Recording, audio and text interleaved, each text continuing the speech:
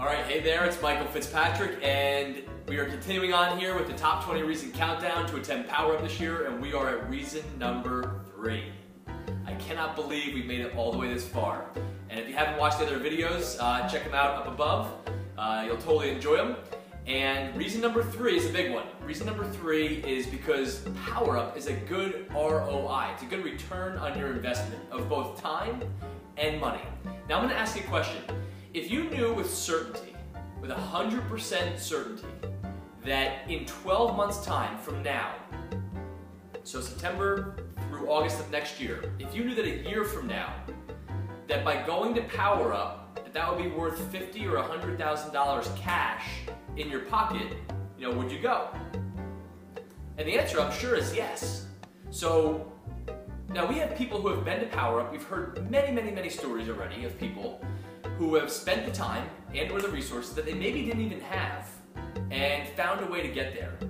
And the growth in their organization put an extra $50,000 or $100,000 in their pocket a year from then. So let me ask you this. What would hold somebody back from going to PowerUp if they knew with conviction, if you knew with certainty that that was going to happen to you? And the answer is nothing. Now here's an interesting analogy. I was sitting down at Starbucks earlier today, and there was a guy that was there that was applying for a job.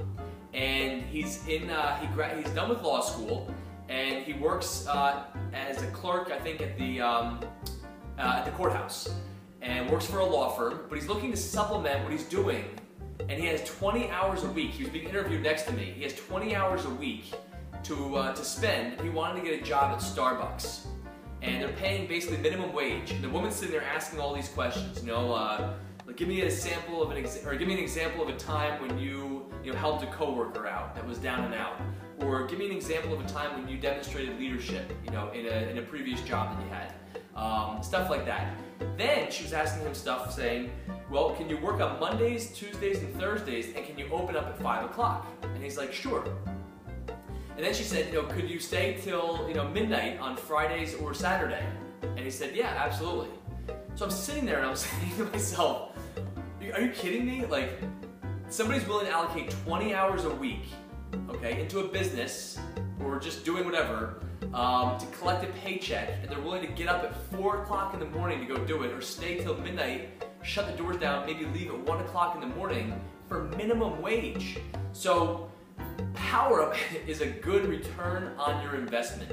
If it costs you $500 or $1,000 or even $300 to go down there, I've heard, I'm not sure exactly what the stats are, but people who attend big events are something like 10 or 20 or 30 times more profitable a year later than those that didn't attend big events. So if you know that information, the only reason that somebody wouldn't buy into it is because they don't buy into themselves.